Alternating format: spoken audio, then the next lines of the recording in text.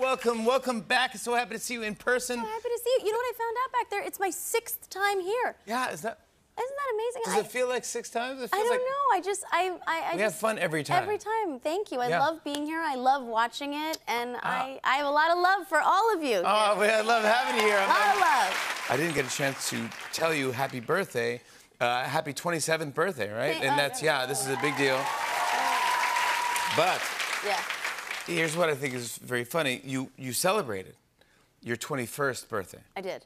Now, why did it take you so long to celebrate your 21st? When I turned 21 when I was shooting in Vancouver, and the legal drinking age there is 18. So when I went around being like, it's my 21st, people were like, okay. And then the next year, like, yeah, that's fine. Whatever. Yeah. They thought, I thought maybe I'd celebrate it the next year and the next year, and it never happened. And finally, this year, post-booster, of course, I celebrated my 21st birthday 6 years later. Yeah, that's right. And why not? I know. And I did it up. I went to Vegas, and it was like the most Vegas-y birthday ever. Me and my friends, we flew in this cool aeroplane. We took a party bus to the Vegas sign. This Tiesto sang me happy birthday. I gambled. Look at you and Tiesto. I mean, I love Tiesto. He's my best friend now. We saw Tiesto when we first started late night. We took all the writers. We went to a trip to Atlantic City and saw Tiesto, and it was amazing. And then I think his booth turned into a robot and had lasers and started coming into the audience. People were freaking out. Yeah. Are you sure that really happened? Or... No, we were just doing. What did you do? I'm sure. I don't know if I'm allowed to talk about that here. You did do a lot of gambling. Yeah. And so I wanted to show this, not to show off or anything, but this is your cash-out ticket in Las Vegas. Not too shabby. Look at this right here. 24 cents. Wow. Yeah. What were you playing and what were you losing? Slots, and I was losing it all. Yeah, baby. just have fun. Why not? You even I love this. You even had birthday hats made. It says Zoey's 27/21st birthday. Yeah, I love those hats. You're only 21 twice, so. You can do it every year. Come on. Yeah, come on. Every time you come on, we've played games. We've done bits together. I love bits. Yes, you always do. I live for bits. Yes, that's why we love having you on the show. But you brought me a game this time. I brought you a bit. Which no one ever brings me a game. I know. It's exciting. I thought it wasn't fair. So, I grew up, my father and my grandmother always used a lot of Yiddish words and phrases. It was a part of the family lexicon, and I feel like you probably know some Yiddish words, and you guys probably know some Yiddish words, like oy vey. Do you know oy vey? Of course, yeah. You know klutz? Yes. Spiel? Yeah. Okay, great. So you know a little bit. This is good. Right? Yeah. We're starting off well. I picked some a little bit more advanced Yiddish words. I'm going to say the word, give you 2 definitions, and you're going to guess which one it is. All right, I'm very competitive. I love this. The first one is mishpucha. Oh, I know this. A, an unforeseen mishap. Or B, family. Mishpucha. Mishpucha. So, what are the two? One is an unforeseen thing. Or one is family. I think it's family. You're my mishpucha. It's correct! Really? Yeah! I know more Yiddish. I felt like it was family. Yeah, the whole mishpucha. Let's bring the whole mishpucha to Vegas. This is fantastic. I love Yiddish. All right, good. The second one, you're going to be fluent in no time, I know. Look at what we're learning. 2, shena punam. A dish containing potatoes, or B, a pretty face. Punam is face, I want to say. You are crushing this. This is unbelievable, and I did not... What is it, shena punam? Shena punam. Oh, what is shena punam? Yeah. Wow. Hey. I did punam, right? Yeah. You are real good. This is awesome. I did not plan this out. This is exciting for me. I love this. All right. The last one. All 3 of these words mean the same thing. Shmagegi. I love shmagegi. I know, shmagegi. Just saying Everyone just say it with me. Shmagegi. Shmagegi. All right, aren't you having fun? Shmagegi. Yes. It's actually great. Shmagegi. Shmagegi. Shmagegi, shmendrik, and schmo. Schmendrik. Yeah, schmendrik.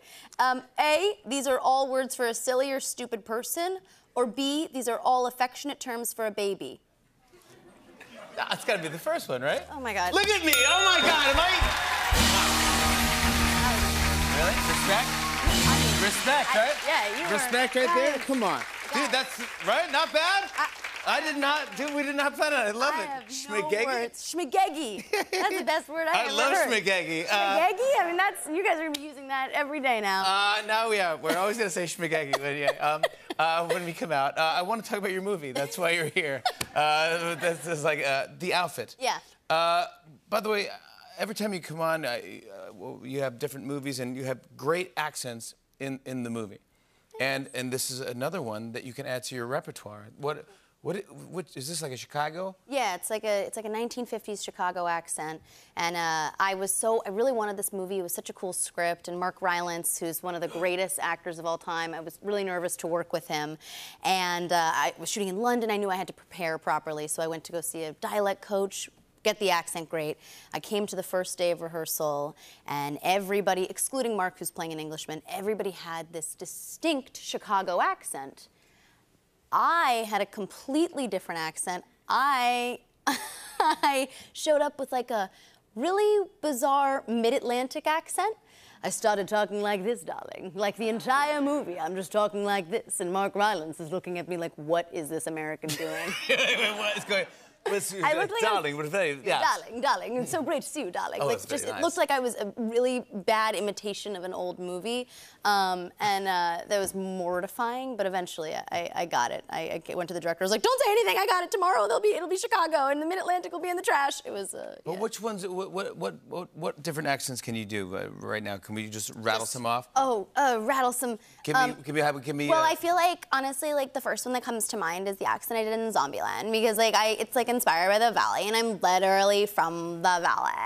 Yeah, wow, that's perfect. Yeah. And like, you know, you're so good at accents, and Minnesotan is so much fun. Minnesotan, don't you know, is such a funny accent to do. Minnesota, yeah. Yeah. Yeah. Yeah. I love Minnesota. Oh, yeah. yeah. Oh yeah. Oh yeah. Of Of course. I'm just gonna keep copying you now. Oh, you are? Yeah. Why not? Well, now I'm gonna do a Southern person. That's exactly right. That's exactly right. And welcome to the show. And you're just welcome to the show now. I love Southern, but you know what I have to say? What? I think my favorite accent of all is an accent that comes from a town not so far from here, Jimmy. Where is it now? Long Island.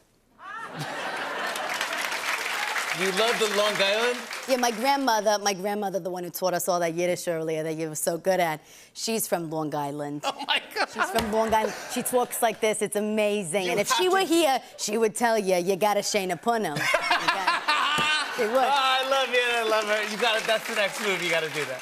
Who's gonna hire me to do that accent? You have to be that. I sound like I smoke a pack a day, but I've never had a cigarette in my life. Perfect. You're gonna rock that. Trust me. You're gonna take that and rock that in a movie. Can we tell everyone what the outfit is about? Yes, the outfit is about an expert tailor who has to outwit a bunch of very dangerous gangsters in order to survive a night. The movie takes place in one night on one set with 6 actors. It's really cool. It feels like a play, and you're constantly trying to tell who is telling the truth. Yeah, and it's you, Mark Rylance. Come on, I want to see this. I want to show everyone a clip. Here's Zoey Deutch in the outfit. Take a look. I do not need you telling me who to date.